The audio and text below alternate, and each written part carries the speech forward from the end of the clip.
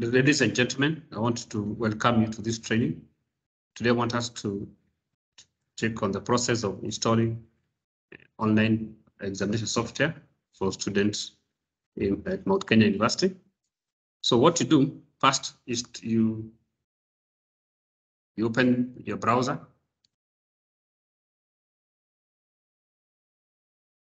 And you go to assessment.mku.ac.ke. From there,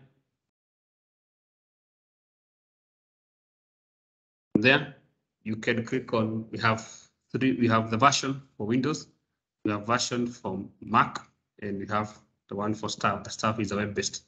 So what you do, if you're using Windows, you will download the one for Windows. If you're using Mac, you download the one for Mac. So you click on download. Should take a few minutes. It's a very small file. It's about 90 MB.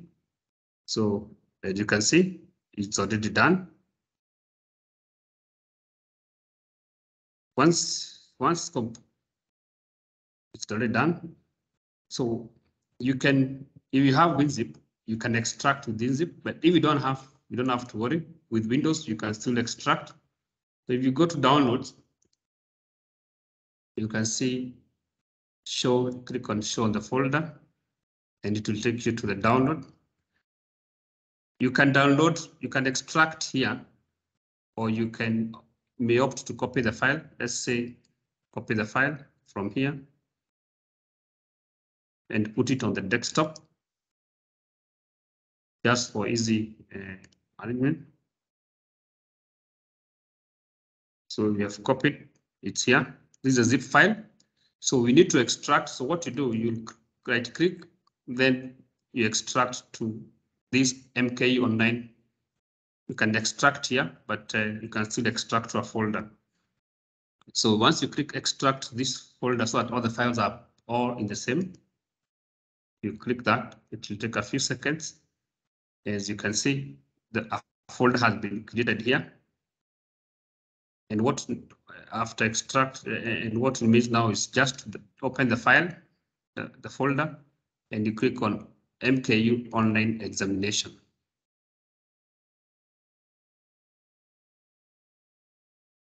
So that will load. Now note that if the version that you're using has expired, the message will appear here. And what you need to do is just to go back and download the new version from the assessment.mku.ac.ke, and you'll be good to go. Now to log in, use the same credentials that you used to log into the Staff Student Portal. In case you have forgotten your password, you can reset by click forget. So once you click login to sign you in, it will send a code to your registered email, a verification code. And as it opens, as you open the code, if you get the code, on this other side, there are some instructions. There's some instructions or some guidelines on how to prepare for the exam by ensuring, one, you have stable power, ensuring your PC has an in-built camera or a webcam, you have stable internet, ensure that you have an active user account and you have your password before the day of the exam, where you have stable power supply during the examination, or if you're using a laptop, you make sure it is fully charged. And before the exam starts, you'll be required to log in 30 minutes before in preparation, but the exam will appear at that time. For example, if you log in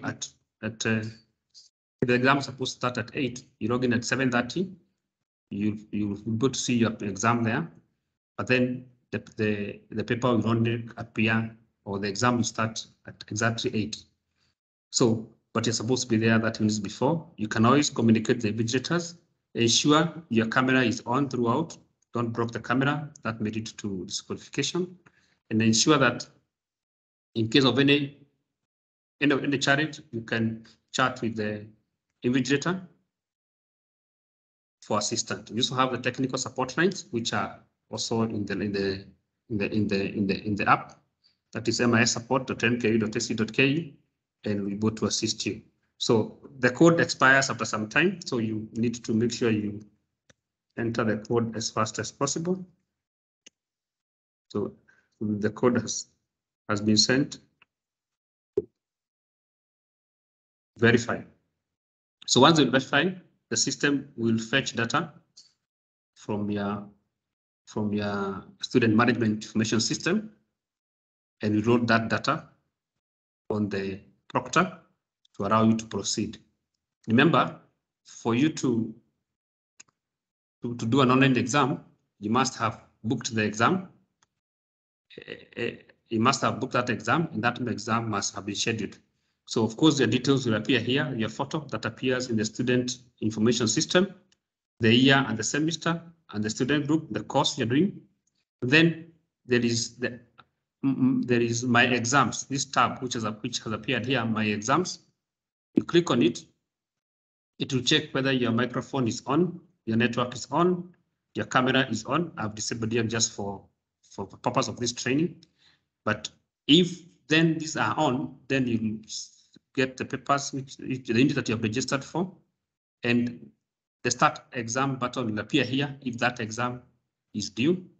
For example, you can click start, then it will bring your details, it will take your photo. At this point, the code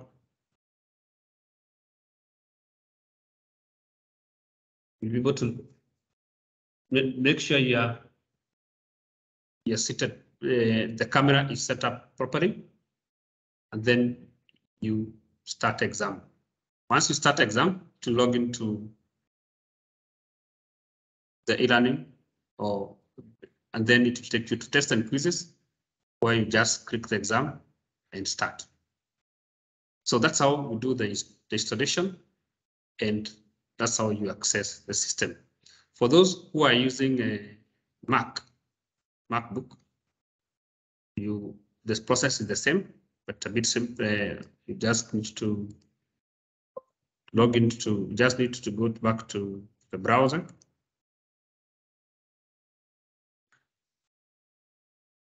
Put the browser,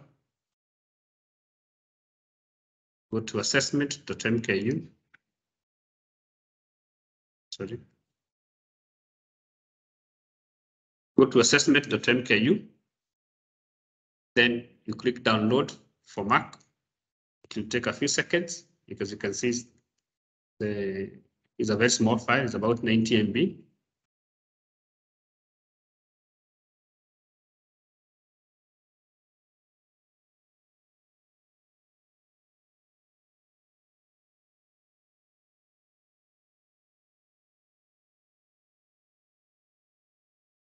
So you open. Once it's complete, you can open, and you just need to, you can copy like we did. You can put it on the desktop, or you can just double click, and Mac will extract that file. And this is the file that you need. Just open it, and you follow the instructions just like the other one. So it will open, and it will, once you log in, remember, you need to avoid changing screens if you're using Mac, because all those will be recorded, and you must not open any other window, because that will be interpreted as a malpractice. In case you have forgotten your password, you can click on forgot password, and you enter your admission number, yeah, and get reset code. The code will be sent to your email, registered email. If you have not registered an email, then you need to do that. Ensure you have created an official email, because you have not, then it will be sent to your personal email. And if that is missing, then then you will validate it. Then you can now change the password and use the password that you're familiar, that you'll be familiar with. So that's what I wanted to take you through today. And I wish you well as you prepare for your exams. Ensure you download the software, the latest software, before